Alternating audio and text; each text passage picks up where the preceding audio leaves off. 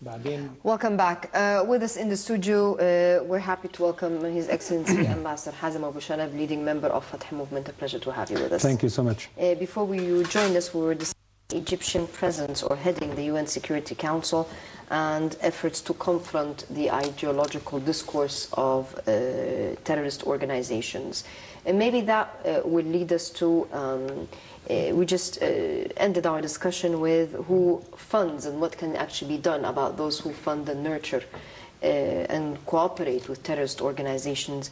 And maybe one of the questions that I will be posing to you, how do you classify Hamas? Because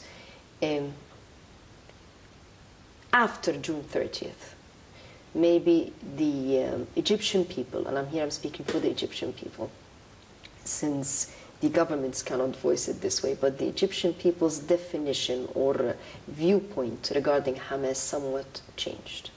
Maybe I'll ask you, how do you categorize Hamas right now? Can we say it is the Palestinian faction that is fighting for liberation, or what? Bismillah ar-Rahman ar-Rahim. First, I'm very pleased to be with you in the program and to be with His Excellency. This is a big honor. Thank you so much, Mr. Ambassador. Number two, unfortunately for me and for yourself, that I'm an ambassador. So I'm not allowed to tell my personal opinion. So we'll have to read between the lines. So, yes, please. So the opinion is regarding the international law, which is there is a resolution talking about Hamas as a terrorist group and the Al-Aqsa murders, which is the armed arm of Fatah also. Ansar Bayt al-Maqdis. No. No, not Ansar. No. I'm talking about the factions which were very active during the previous Intifada in Palestine. So they were both targeted as this nickname. But personally, I prefer to see them as they are movements of resisting the Israeli occupation.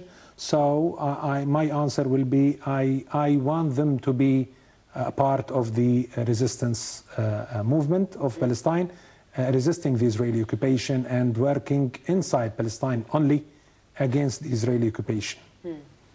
Can I do a follow-up question? Please. If they're working to resist Israeli occupation, I believe Egypt has always played a strong role in bridging the differences between Fatah and Hamas. I agree. And in trying even to pressurize Israel in adhering to the endless resolutions. Yet it's quite mind-boggling when you see Hamas's actions as of late, within the past few years, directed not towards Israel, the occupier, but they're not working in the interests of Egypt, which is supposed to be the supporter in their cause to liberate Palestinian soil. I mean, if they allow, for example, for the constant development of tunnels to smuggle arms, illegal weaponry into Egypt, illegal weaponry which is being used against not only the Egyptian civilians, but the Egyptian army, which at one time stood to defend Palestinian soil. I agree. Can we still consider them resistance? I mean, it seems that they're resisting towards Egypt rather than their actual enemy, which is right on the other side. Let's talk about the vision of Fatah movement as it is a resistance group against the Israeli occupation, and how do we manage and see the others, how do they working? We agree on the resisting of the occupiers, which are Israel. We don't agree on any kind of action against any other party, whatever it was, especially when it is an action against Egypt. Either they are the army or the normal people, which we love them too much. So we don't like, even we hate who would do any kind of action against the Egyptians in all means. So I believe that what's happening in the courts, let's say, let it be in the court and let the judges give their sentences, and let's see what will happen. But before the judgments, I would say that any kind of action, aggressive action against the Egyptian people, Egyptian lands, Egyptian army is regretted and denied by the Fatah and by all the Palestinian people, which we all have a great love towards Egypt, the Egyptians, the Egyptian history and the Egyptian future. Very diplomatic answer. No, it's from the bottom of my heart. To read between the lines.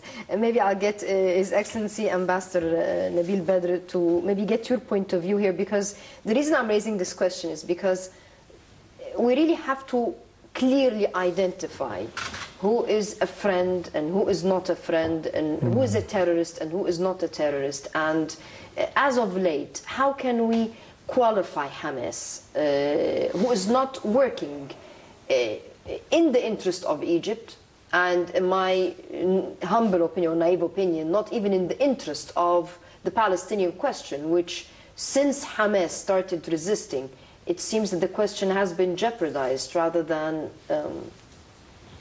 I think it's a very legitimate question, but let me tell the following, and with your permission. Please, please. Now, I'll take Fatah.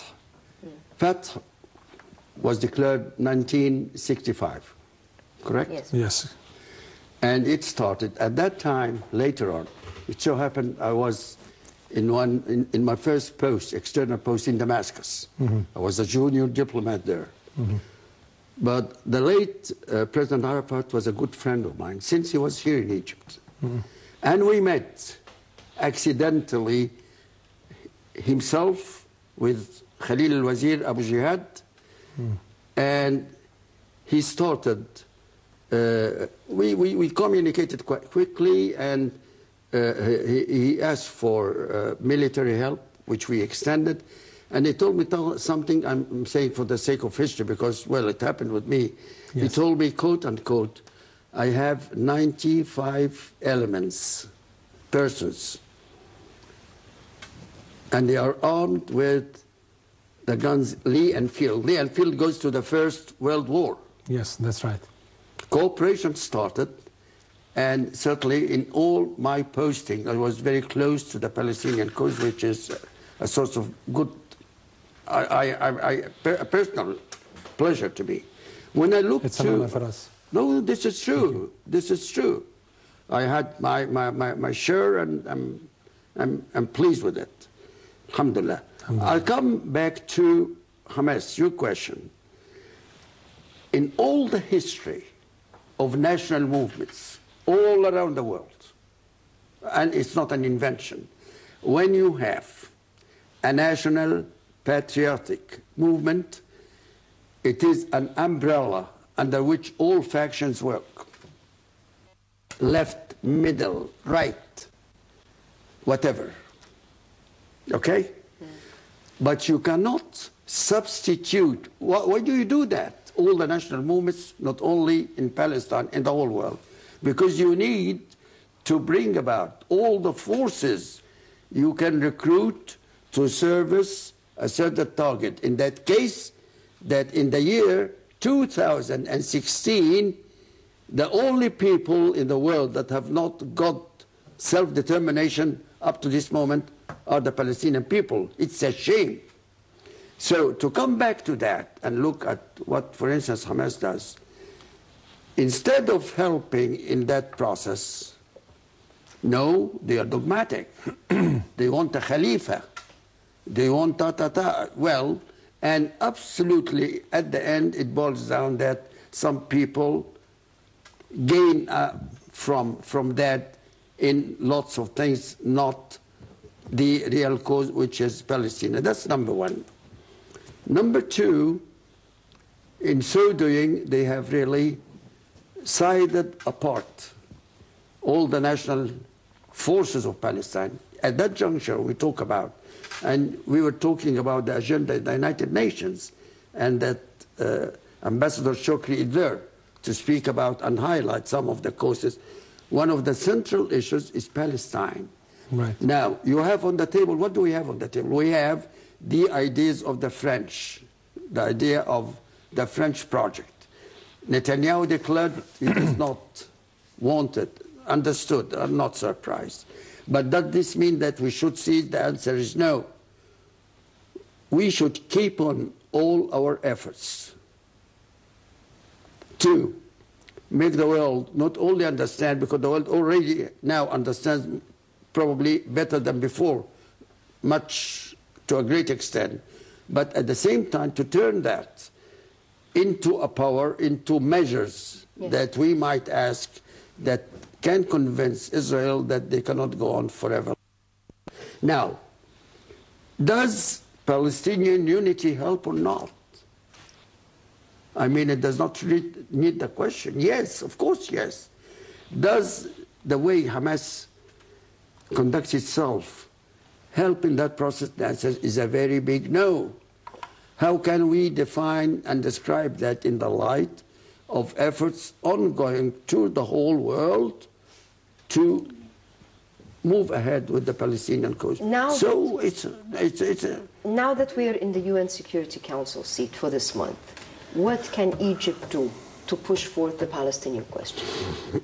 The question is mine. Yes, Egypt now is the head of the Security Council for this month, so I believe that it is a very important opportunity that the president of the council can put the agenda for the next meeting. So I believe that Egypt would put Palestine issue, especially the issue... It is on the... Yes, and especially that's what I wanted to leak, that